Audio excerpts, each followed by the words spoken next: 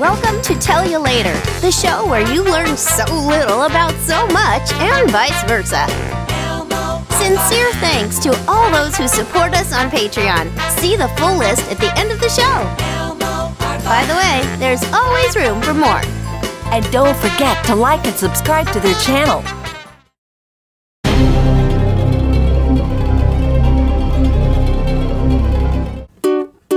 We haven't got a title song for this show, so we're singing this thing instead. Okay. It's really just a substitute. Nonetheless, the melody may stay in your head. Oh, I hope so. 'Cause it's a tune. It's a tune. You'll love to croon. You'll love to croon. Ah, but there's one thing you should know. We have to confess we do not possess a title song for this show. Ain't it peculiar? Believe it or not, we haven't got a title song for this show. Oops.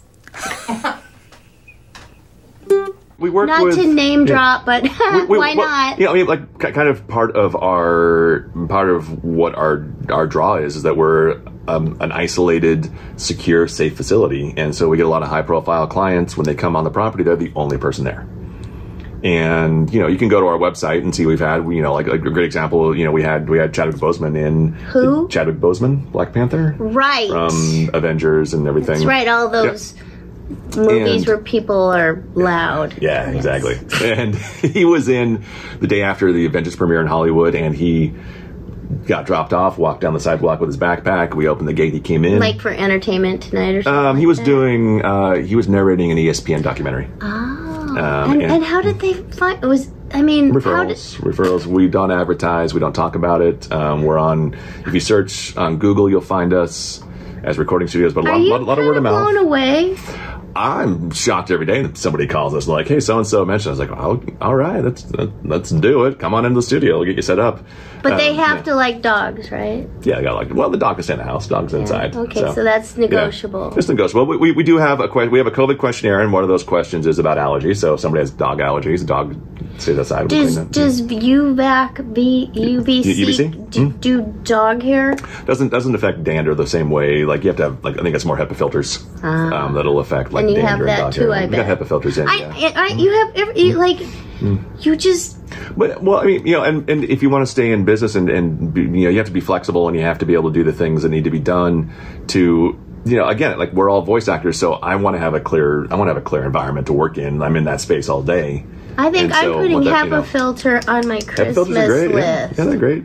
There's a great one. Yeah, I get 2 of them I get off Amazon that are real, like high quality HEPA filters, and just pop the filter out, replace them every few months or whenever the filter gets okay, full. crew of one. HEPA filter. HEPA filters. Okay, something else that I have been, because I'm online watching, seeing what's going on. I may not be contributing so much, but I did notice someone said, "Hey, Tim Friedlander is really good at flipping jobs." Converting jobs. Converting jobs. It's not a house, but can you explain? Sure. So flipping and converting are used a lot. They're two separate things. Really? So converting a job. Me. Let's find out. Let's find out. This is changing a job from non-union to union is what generally what this means. And converting a job is we can act as a third-party signatory, which means we'll take on the responsibility of making sure the talent. You're doing everything. Yeah. You said, there's somebody who does that. Sign me up for that. There's somebody with this job. Sign me up for that. I'm going to do everything. I am a You are a one-stop shop. We'll do it all. Well, I tried to convert some jobs that didn't like the process, and I figured that there had to be an easier way to do it for voice actors. To find a signatory. To find a signatory, and the signatory we worked with, I wasn't entirely pleased with the process. It seemed like it was way too complicated. It was more difficult than it needed to be, and I figured that there had to be an easier way to make it. I've been a signatory before, actually, for a dubbing. And there's a lot of work, right? Like you're dealing with all the contracts. You make sure contracts are turned in, make sure the talent gets paid, make sure talent is safe, make sure that all of the requirements are met, make sure that the pay is going to be correct, that pension health gets handled. all those things. So converting a job. I think I put it out of my mind. Yeah. I don't remember all that, but I'm sure that was true. And I'm sure I did it right, whoever I paid. If you got it done, SAG-AFTRA. And the reason is you have to have a signatory is a company, like not a fiduciary, but a payroll type entity that works with the union to make sure that things are done properly according to union stuff. Yeah, I guess we would be the producer of record, I believe is how it's referred to, and then the payroll company is the employer of record. So if you get paid through a payroll company that's separate, then they're the employer of record. Okay, so converting means... So converting means that we can take your non-union job, we can invoice your producer, the producer will pay us, and we'll contribute for you on your behalf. And you charge a fee. And we charge a fee. And you get to cover pension, health, payroll taxes, and signatory fees is what we charge. If you flip a job, you get the producer to go union and become a signatory themselves. And so that's flipping a job. Have you been very successful? We converted about $400,000. Wait, we just said flipping. Converted. We converted. You converted. You converted. Yep. We converted about $400,000 last year for voice talent. Okay, so the converted you... So we took those jobs that voice actors were working on and helped them contribute to their pension health. Okay, and when you do that, you actually... Because normally the producers will contribute to your pension, your payroll, your pension, your health insurance. If you convert it, usually the onus is on the actor to pay out of, at least in my experience, nobody's paid extra. It's had to come out of my payroll. Yes and no. That's about 18%, right? With payroll, with taxes and signatory fee and P&H, it's about 48% additional on top of the years of base scale that you need to make for that job. There's a lot of fees involved, and normally what you would do is that if you're working on a union job, they say your talent, you're going to get paid $500, and the talent gets paid $500, and then they would bill the producer for the additional fees. If you're converting a job, you as the talent would negotiate to have those fees included in their pay. And are they willing to do that? Yeah, really? Yeah. Well, okay, a lot of times, great, I'm going to go to you from now on. Yeah, well, a lot of times, non-union pay is higher or considerably higher than the SAG-AFTRA minimum. Yes, so it can qualify. But if you're doing what I have discovered, if you're doing a project with multiple voices, everybody has to be on board. But if you're by yourself, doing an audiobook, doing a narration or a corporate thing, then it's much easier. Absolutely. Corporate co-ed industrial, corporate educational industrial jobs, non-broadcast.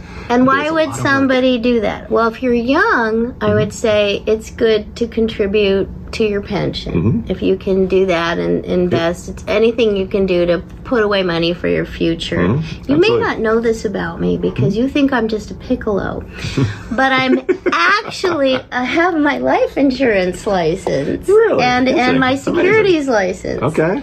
So we all do, and so does Crew of One. And why? Because kind of like you, I found that so many people are independent and they don't know what they need to take care of their families. They don't have life insurance if something happens to them. If you don't have money saved, your family is in a pickle. And so the younger you are, the cheaper it is. And so I found that I wanted to be able to offer that service to people. I mean, you don't have to get it from me, anybody. I'm only licensed in a couple states. But if you're watching and you don't have it, I highly recommend putting those things in place because you never know. No, you never know. Oh, you've got your new Tell You Later tote bag. Cute? I love it. Did you get that at Merchulator? I sure did. Merchulator.com. It's so cute. Look. Super cute. Tell Ya Later bag. And it's got everything in it. Do they have hats? You never know. Nope. So anyway, why am I saying that? Because you were talking about why you would want to convert a job. Why you would want to convert it? Yeah, because you want money for the future, and also in my case, it's like, I think might be short to get my. You want your health care. You want your health insurance. So absolutely. Yeah. I'll do it. And that money then goes in to help. Pays into the union and helps to pay to support the union organized, help to pay for all the stuff the union does and that helps these plans and helps that's where your dues come from. Your dues go to help pay for those things, but this helps keep the healthcare plans alive, the pension plans alive. Yeah, I mean, it takes a little sacrifice to make the community better, and we can't be selfish. It's not a good thing. It's not a good thing to be selfish. So that's great. So you're able, so you're a signatory, and what's the name of the signatory? SBsignatory.com. What is it? SBsignatory.com. SB, which means what? SoundBoxsignatory.com. SoundBox. Yep, SoundBoxsignatory.com. Okay. So it's, SBsignatory.com, because we don't want people to have to type out SoundBox and Signatory, so SBsignatory.com. SBsignatory.com. Oh my goodness. Yep. We're going to put all these notes at the bottom of our show. But you can also always just go to soundbox.la, and that has all the links to everything else you need. So soundbox.la has everything you need. I don't know how you must have a spreadsheet. Do you like Excel sheets? It's all in my head. It's all in your head. It's all in my head. That's fantastic. Oh, so back to producing demos. So when you do that, go back. No, you and Rewind. Carson, and it's called West Coast Demos. Yep. So you help people find the copy. We write copy. It's all custom copy for everybody. Yep. So we do copy, meaning the script. Scripts. Yep. We're very boutique. We look at ourselves. We work with one talent at a time, and we'll work on them with them for the duration of the project. Help them. We'll do consultation. Work on them to prep scripts. Do read-throughs of the scripts. They get to record at SoundBox LA if they're in LA, or we record them remotely if they're far away. All the editing, production, engineering, everything is included in that. So that's wonderful. So check that out if that's, and especially, would you say there's anything that you specialize in? Yeah, we specialize for demos, commercial, promo, and character work. Demos, commercial, that's pretty much everything, Tim. We don't necessarily like animation specifically, and we don't do a lot of character like for video games. Mainly video games, kind of broad character. We currently work with a lot of talent who are. Who are you calling abroad? Exactly. Yeah. Exactly. Speaking of abroad, that's the other thing I wanted to ask you about. You play with a band called Urban Renewal. Urban Renewal Project. Yep. Yeah. And you travel and play. We used to. I can't get my head around. I haven't had the chance to see you play in person. But it's a 15-piece band. That takes a big bus. It takes a big bus. Yeah. Or a big van. Small bus, big van. I guess a really big van, because where you put all the instruments. Trailer. So you got a big van, a big trailer. Yep. And tell people about that. Urban Renewal Project, urpmusic.com, more acronyms. If he's not busy enough engineering or producing demos or recording himself or running a workout group or creating a health insurance plan or converting jobs or whatever else it might be. I don't know what else I'm missing. You play in a big band. Hip-hop orchestra. Hip-hop orchestra. Yep. Funk, hip-hop. Has Tom Kenny seen your band? We have some of the same musicians. Really? We trade musicians. We have some of the same saxophone players. I have seen Tom. I mean, and I don't know what you call his kind of music. Tom Kenny, he's a big band. I guess he's like a. God, what would they do? They're a big band. They're horn players, horn section. Wait, I know the name of it. Okay, so Tom Kenny and the High Seas, and he is SpongeBob. Oh, is it time for you to go? That's my phone. Look at that. Now Tim is. Look at that. It's on mute. Oh, it's a VIP contact, so that means it apparently it unmutes my entire phone. That's Carson. That's Carson Beck. I had a Carson Beck. Somebody wants you to flip or convert something right now. Yep, they need a demo ASAP. About how long does it take to make a demo, by the way? From start to finish? Not that we're jumping around. Yeah. We try and say about 6 weeks meaning from the first time we consult with you to the time we get a full demo produced. Okay. Just to give you an idea. It could take longer or shorter. If you're not cooperative, it could take forever. It could take years if you just can't. Have you ever said to somebody, go find someone else? Yep, we do. That's the first thing we say. The first thing we tell people if they come to us is... Go somewhere else. Yes. Go. Yep. Go talk to every other demo producer. Go make sure that you have done your research and that when you come to us that you're sure that we're the people you want to work with. And if we're not, then great, go find somebody else. We don't want to take somebody who's just working with us because they hear that we're the people to work with or because they've heard the name. We want to make sure that we're able to do something, a good fit, that we can give them the best thing that they need.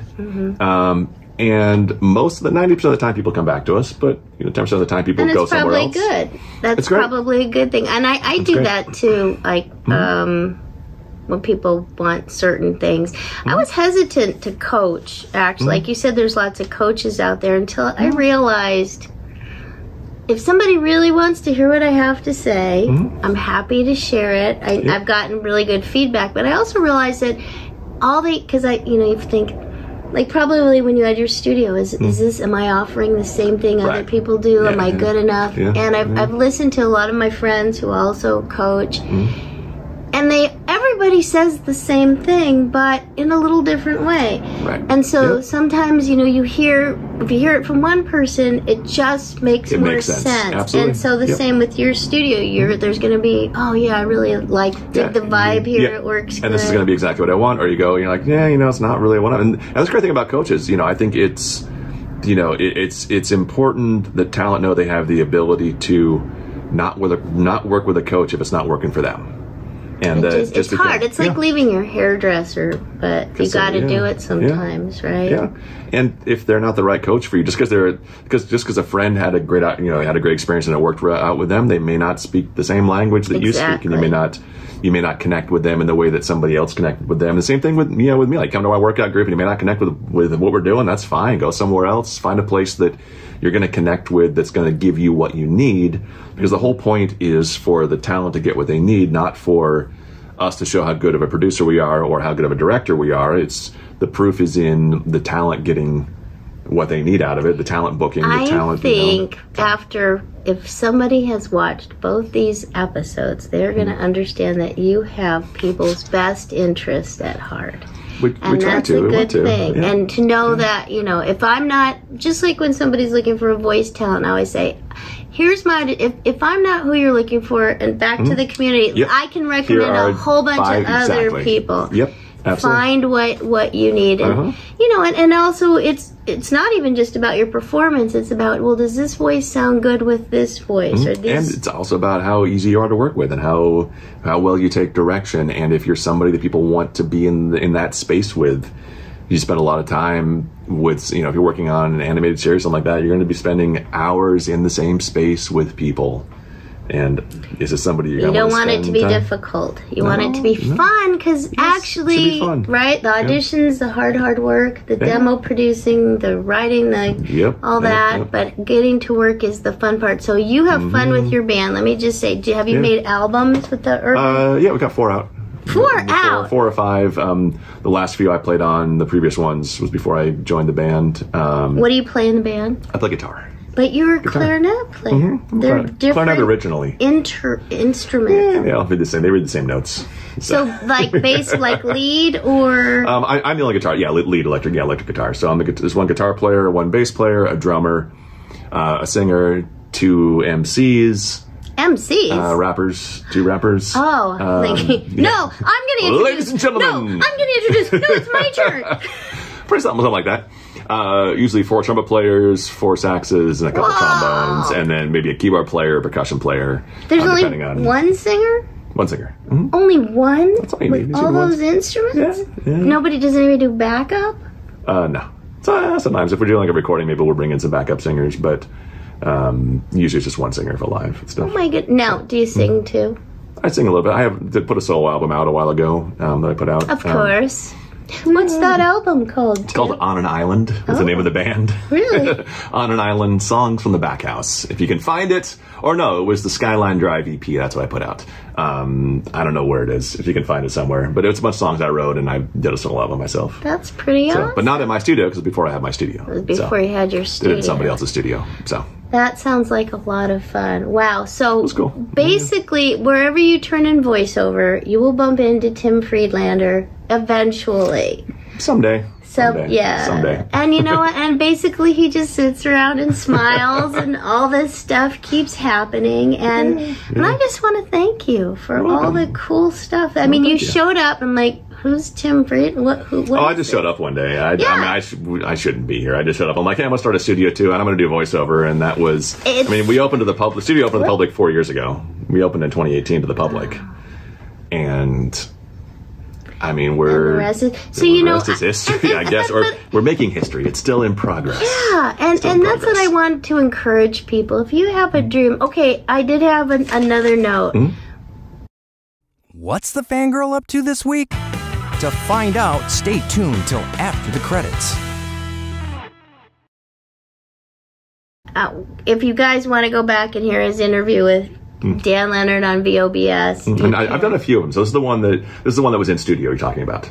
The one that is crackly. Yeah, the one that was live in studio with it was an experiment. But you talked about, starting over, losing old friends, finding new friends, making work up. Did you visualize what you wanted? Nope. I have no idea what I'm doing. I don't. And that's a legit question because a lot of people say you've got to know, and I don't actually necessarily subscribe to that philosophy either. I think you're like a little mouse in a maze, and there's cheese somewhere, and you keep following the scent and finding what you want, and if you pay your bills along the way, however you have to do that, and eventually you just keep bumping into these little rewards. Now, that's kind of a weird picture. That's a nice way to do it. I think like songwriting is like, I don't have, I may pick up guitar and just start writing something, and I want to see what's going to come out of it, and so that's kind of how I put all this together. I'm like, let's see what happens. What have you got to lose? Do you have that kind of philosophy? I mean, I have lots to lose. We all have a lot to lose, but I'm also not afraid to lose it if that comes down to it. And that's very courageous. So that's bold. That's bold. I think I've lost things already, so to lose more is not. I mean. Yeah, I think, my father used to say, I don't talk about him much.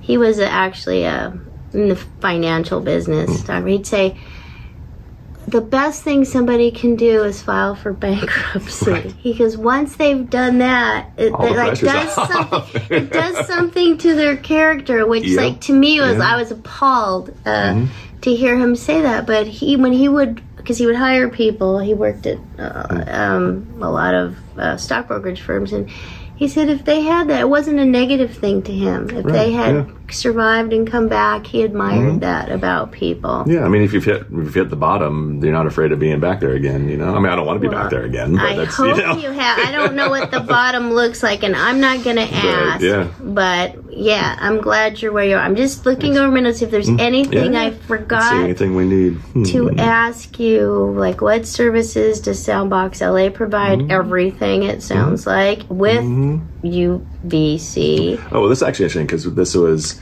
so we rebuilt our studio in 6 days. We booked so the studio. Oh, that's what I wanted to find out because I thought, why does anybody have to build a studio in 6 days? Right now we are starting this evening. We're starting the rebuild of phase 4, which we're going to do in 4 days. So of your studio? Of my studio, we're going to rebuild the whole studio. The one on Gardner Street? Yep. So we in 20. What the heck is going on? So it would have been 2018. I got work. I got a lot of work out of my studio because I was, as the voice actor, they were like, wow, your studio sounds great. Can we have, I connected with a production company in the UK, and they said, if we have other talent in LA, can we send them to your studio? And I was like, yeah, sure, let's do it. And so for a while they're talking about they wanted to book out the studio, and they booked it out for 6 months. And they booked out a video game, and we did Critical Role. They booked your studio for 6 months straight, like 8 hours a day. About that, yeah. Which meant then that you had to be the engineer for 8 hours a day? I was engineer for all that. Yep. Did that for ended up being probably close to a year, over the course of a year that we did that. But yeah, it was Critical Role. If anybody, Critical Role was the crew, but it was Pillars of Eternity 2 was the game. Critical Role is Matt Mercer and all of those, Taliesin Jaffe and everybody else in that crew. You know who they are.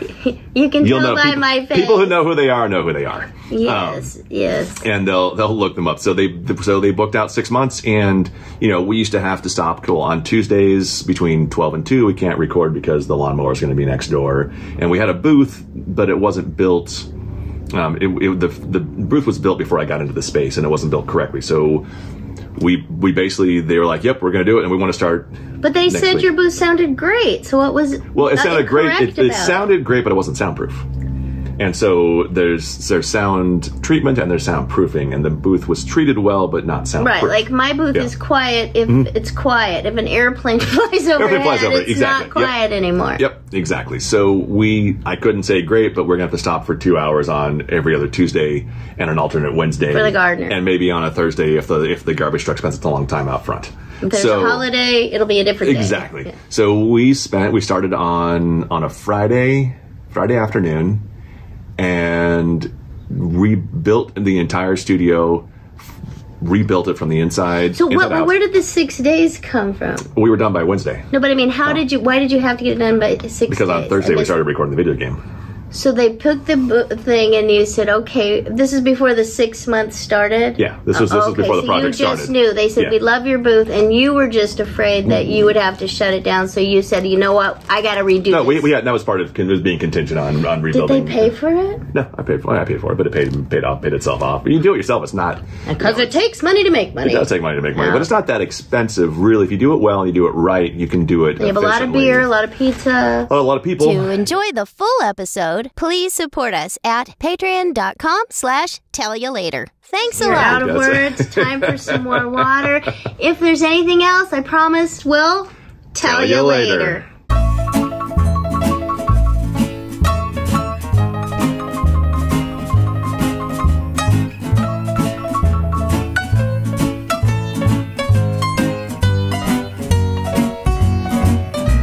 Tell You Later is a Patreon-driven entertainment show. So what are you waiting for? Come on over. Join us at patreon.com/Tell You Later. Playing wood fiddle.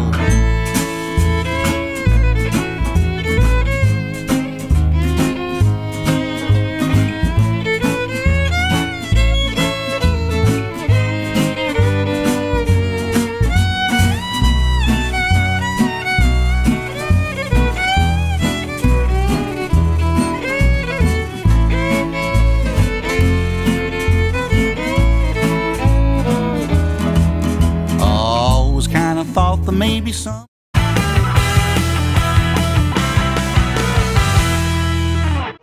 It's Jason Whittaker.